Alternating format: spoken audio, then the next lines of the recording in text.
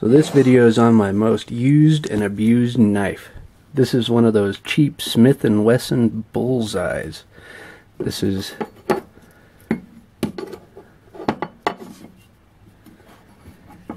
a cheap knife. This came as a 3-pack. Ooh, look at the rust on that. Ooh, that's good. That's good rust.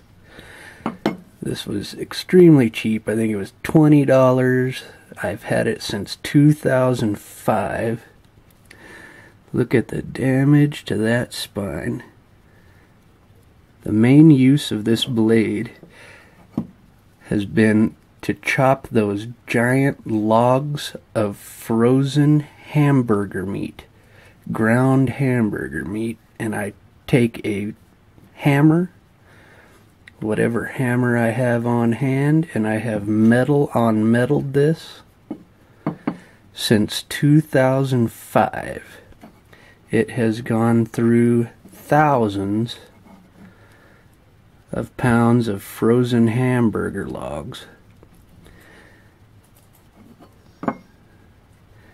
It is a cheap 440A steel, I believe.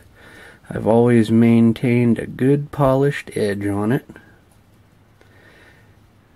I've skinned out a deer with it. Deer I had to shoot that got stuck in a fence. Though I am a deer hunter, it was just an odd situation. Second purpose of this video, other than to show you how long this thing took a beating before it finally snapped, was to test out my new camera. I'm going to start doing some YouTube videos for the crazy knife and gun people out there, along with the preppers. As you can see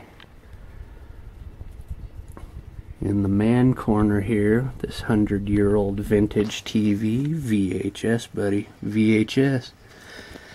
But I also have quite a bit